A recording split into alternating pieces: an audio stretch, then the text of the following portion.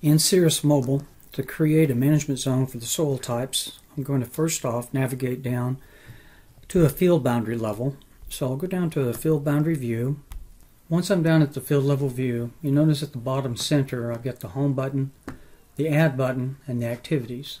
I'm going to click on the home button here and come up here to the field options in the top right, and in the drop down where it says view soil type, I'll select that option.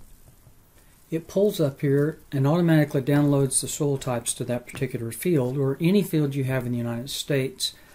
And then if I come back over here to the right top to the options drop down, I'm going to come down here and create a management zone off these soil types. So I select create management zone and it saves that layer as a management zone based off of the soil types. So now I'll save that in the top right side of the view and I'll call that my soil types. And I'll tie that to all my seasons if I want to use it for every season I might ever use it for. And hit done. When I hit the save button, it ties that to all seasons.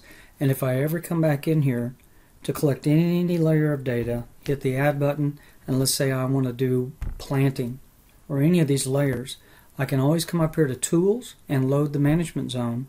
And my management zone for soil types is there as an option now to be able to select and load into the view.